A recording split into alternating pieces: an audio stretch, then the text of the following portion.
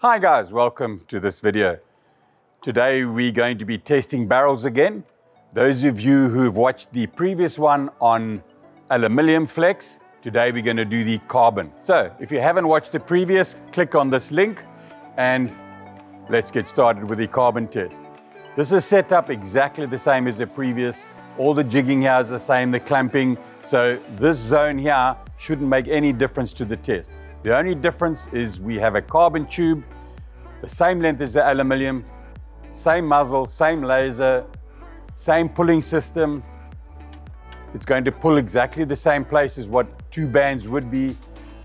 On a side note, the looped Dyneema I have here is actually a single loop, so it balances out. So the stress on the muzzle would be exactly the same, balanced between the two holes. That should have some effect. So, without further ado, let's pull. There's already a 1 kilo load.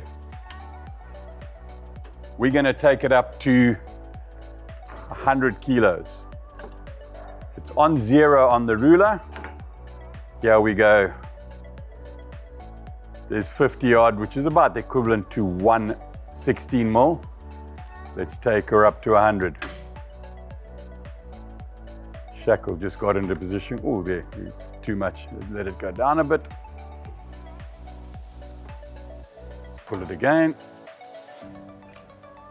Just over 100, that'll balance back down.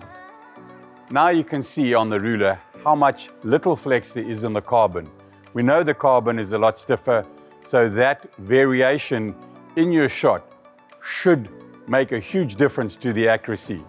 We got a feeling that the spear will release out the gun much smoother.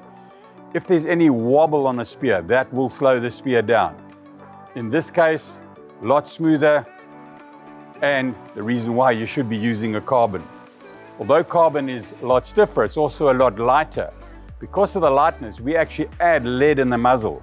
So that muzzle jump will be a lot less. We've demoed that in the past, we have shown it. So, this is the reason why you should use carbon opposed to aluminium if you want that additional benefit of accuracy.